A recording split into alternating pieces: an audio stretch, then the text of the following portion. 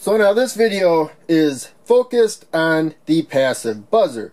Now it's passive because it doesn't do anything on its own. You need to give it a steady stream of high and low on-off pulses. And so we're going to come back to the 555 timer wired in astable mode right there. I have a 220 ohm resistor and then a light dependent resistor that charges a capacitor. Once it gets to 2/3 of the supply voltage, it discharges through the light dependent resistor to pin 7, which goes to ground. So while the capacitor is charging, the output's high. While it's discharging, the output's low.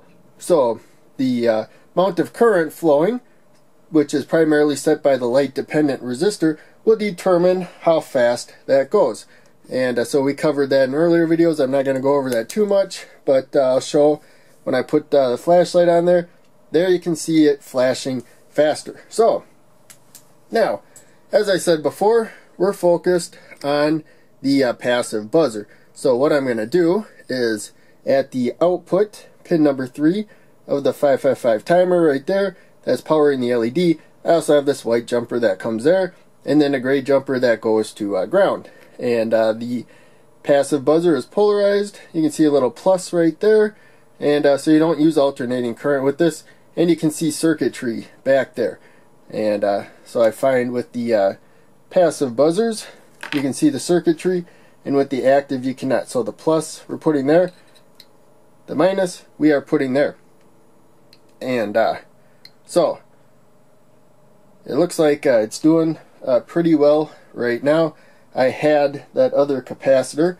We will test something out just in case we had stability problems. So if we have stability problems, we can take a capacitor. I'm going to take a 1000 microfarad. This one's also 1000 microfarad. And you can put it directly to the power rails, and that will help the 555 timer hold its voltage if need be right there. So in any case, I don't think we had a problem, but if you do, that's one solution. If it's not working right, maybe you need a capacitor there. So as I said before, this is a 1000 microfarad capacitor right there. We can go 10 times as fast with this particular setup with a 100 microfarad, and there should be the Greek letter mu F right there. They kind of cut it off, but that is 100 microfarad.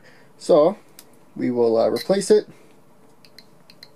And I was kind of shading it, so it was going slow at first, but there you can see it's going faster. And again, it's clicking because it's going slow. And we got a faster click. Plus, I left the light on there, the LED on there, so you can see when it's going high and low. So now, let's say we don't want clicks. I'm going to take a 0.1 microfarad, so 100 nanofarad. Nanofarad is 1/1000th of a farad. And there you can hear an annoying buzz. I'm going to turn the power off quick while I get the flashlight ready. Okay, turning the power back on. And so it is buzzing like that. And if you want to look at the power supply while we're doing this, you can see I bumped it up to 300 milliamps of current because it bounces around quite a bit. So let's go to 100 milliamps of current and see how that goes.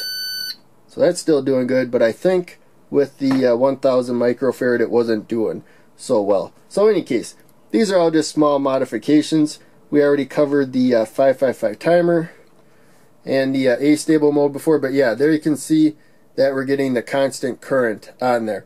So it's asking for more current than we set on there, and it messes up the 555 timer.